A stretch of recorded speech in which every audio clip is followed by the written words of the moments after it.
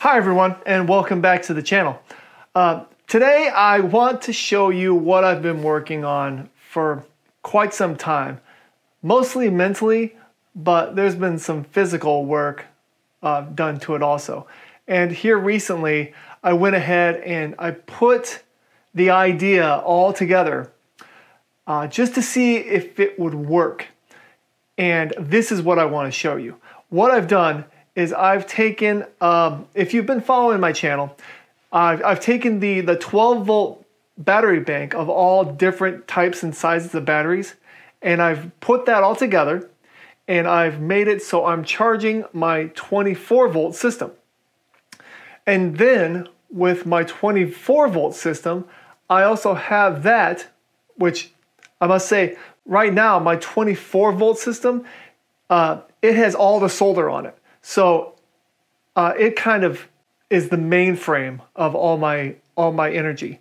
So if for some reason I don't get a lot of solar, I have this 12 volt battery bank backup where I can kind of practically trickle charge it with 10 amps at 24 volts to give it a little bit of juice. But I also have my 24 volt system set up connected to a 12 volt charger, which in turn will charge that 12 volt bank back up when it's a nice sunny day outside and I have plenty of juice.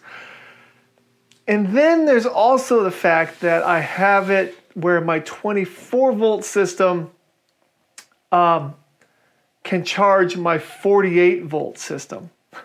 So without further ado, let me just show you exactly what's going on. Okay, first let's start with the 12 volt system that I have. And here it is. Right now you can see that I have a bunch of just random 12 volt batteries, and they are all wired up to this 100 amp fuse block right here. This fuse block now goes to these two bus bars. So that way I can connect my 12 volt inverter, which in turn is connected to a smart switch. And now this is how I turn my my battery charger off and on, by monitoring my 24 volt system.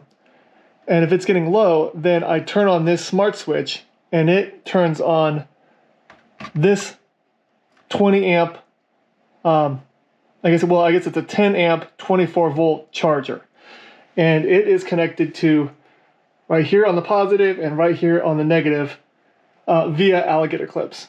I just want to say, do not do this at home as a permanent solution.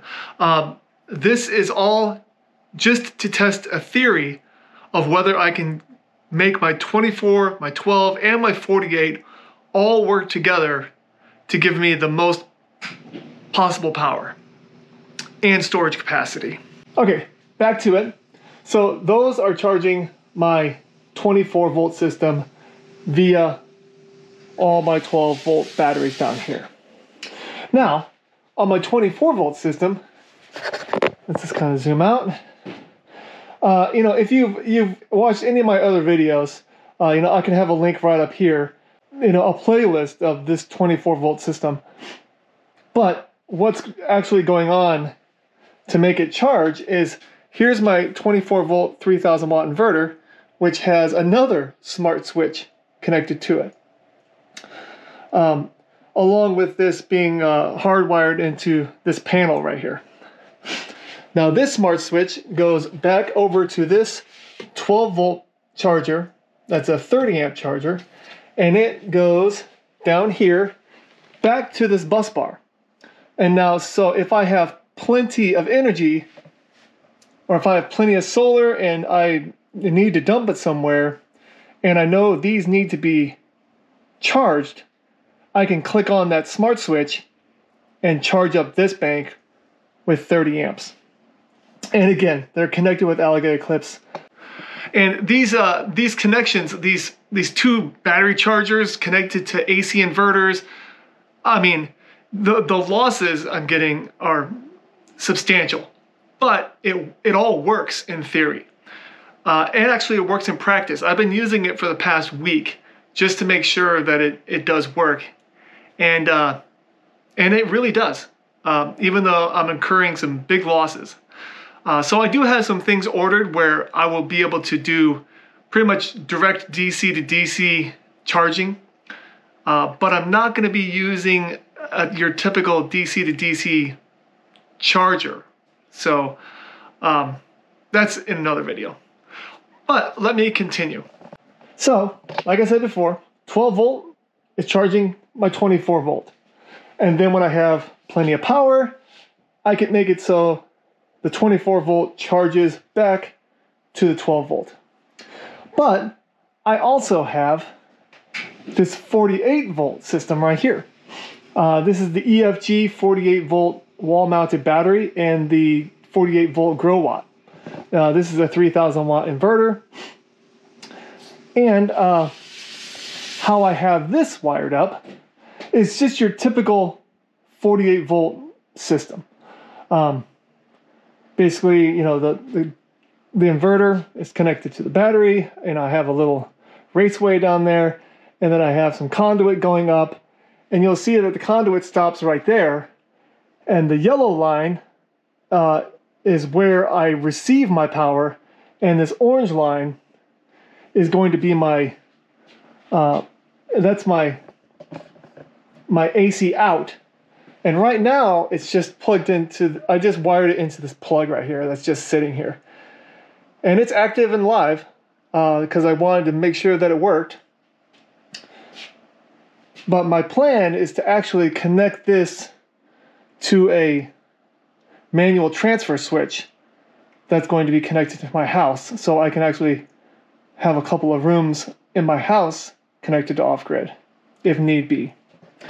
But so here's the AC out of my 48 volt system, and you will see that it is going, and there is an outlet going to a power bar down here, and this power bar, it just has a couple of plug-ins. One of them actually goes through the hole in the floor up there, and it powers my internet, and then the other one goes over there, which powers everything basically on this workbench. Okay, so you would think that the craziness is done, but it's not quite done yet. Because where I said the 48 volt, the yellow line up there, well, it goes across here, and it comes down here into this switch right here. And this switch is, I think it's called a three-way switch. So I can either have my off-grid setup wired up, and what that is it is this line right here that goes into my panel, which is powered by my 24 volt system. Or I can switch it so it's completely off. Or I can switch it so it actually I can switch it, and this side is actually utility power. So this is grid and off-grid.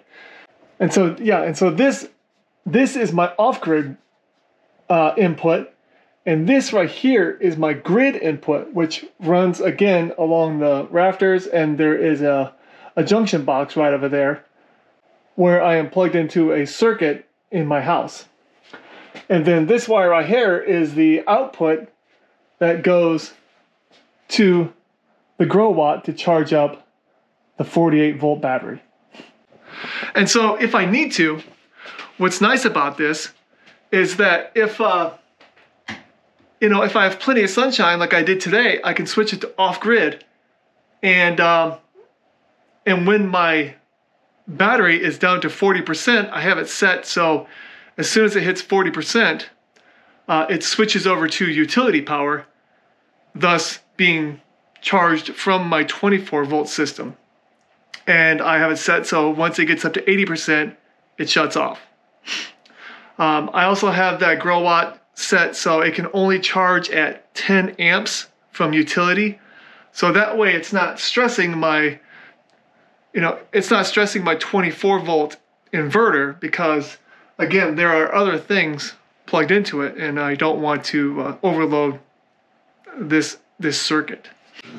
But then again, if if it's super cloudy outside and I need to be able to charge my 48-volt system, I can just switch this over to utility, and then my house is what's charging that battery. So I just want to say thank you so much for following me, throughout this little journey of mine, and watching me do these videos that I do. I really appreciate it.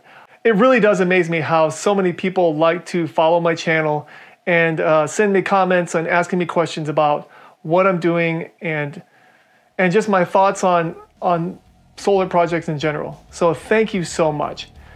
And on that note, I just wanted to say, if you have any questions about anything that I just discussed, which is a lot, please leave them in the comments, and I will talk to you soon. Have a good night. Bye-bye.